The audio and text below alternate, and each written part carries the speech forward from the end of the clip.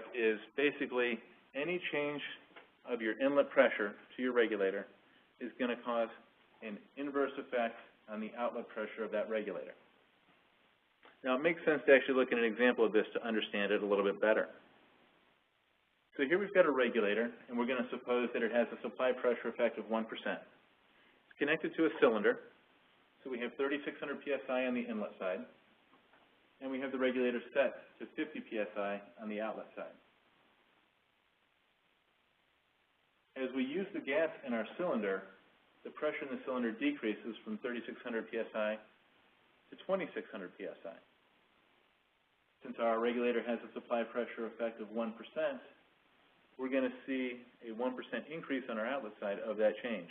So we've dropped 1,000 psi, 1% of that is 10 psi, so now our outlet pressure is going to rise from 50 psi up to 60 psi. And this is all just because of that balancing of forces internal in our regulators. Continuing the example, if we dropped another 1,000 psi because we continue to deplete our pressure in our cylinders, now we're down from 3,600 to 1,600.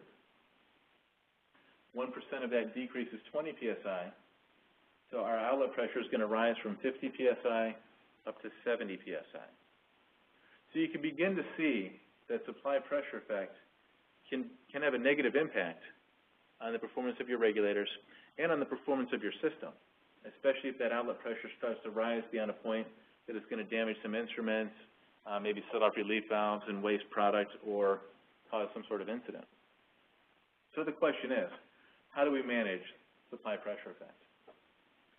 And there's really two ways to do it: two-stage pressure reduction, or making some modifications to the control mechanism internal in the regulator. Two-stage pressure reduction can be done in a two-stage regulator, shown there on the left, or it can be done by two regulators in series, shown there on the right. The second way to manage supply pressure effect is to modify the control mechanism.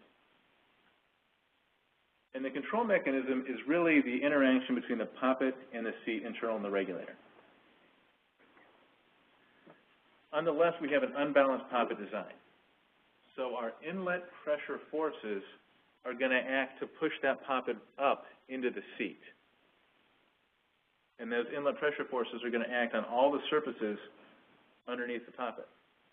The balanced poppet design is shown on the right.